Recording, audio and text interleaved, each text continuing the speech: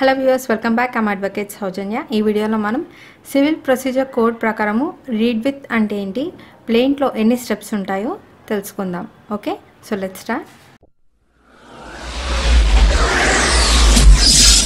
Hi friends, for free legal advice visit my channel Advocate Sowjanya and don't forget to subscribe to my channel for latest updates. Thank you.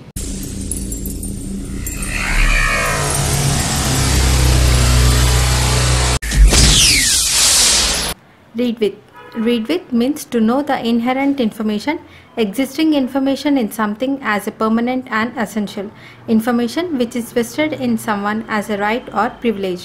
Read with అంటే అందులో ముందు నుంచి ఉన్న స్వాభావిక, స్థిరమైన, ముఖ్యమైన సమాచారాన్ని తెలుసుకోవడం, ఒకరి ధర్మము, న్యాయము, అధికారములోని సమాచారం. Read with Section 26 of the Civil Procedure Code. Section 26 provides that every suit shall be instituted by the presentation of a plaint or in such other manner as may be prescribed. In every plaint, facts shall be provided by affidavit.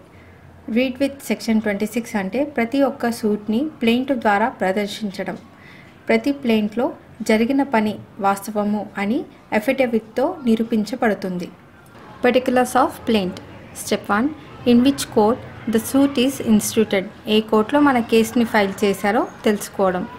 Parties to the suit. The name and address of the plaintiff and defendant.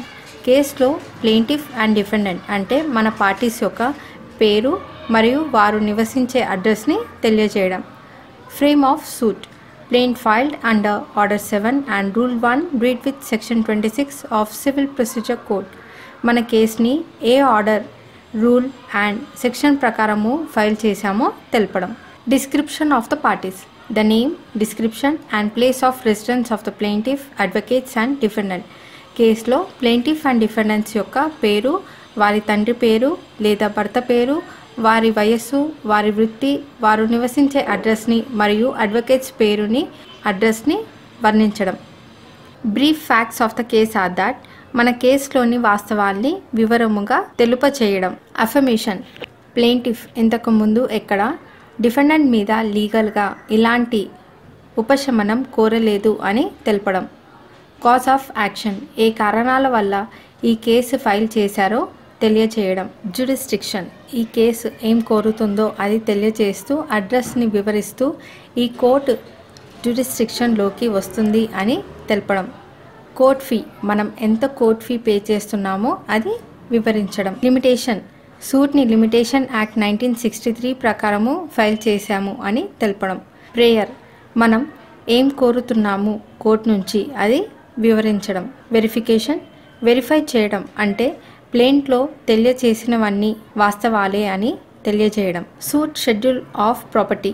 ప్రాపర్టీని వివరించడం అంటే east, west, north and సౌత్లో ఏముందో వర్ణించడం. Verification. ప్రాపర్టీని verify చేయడం.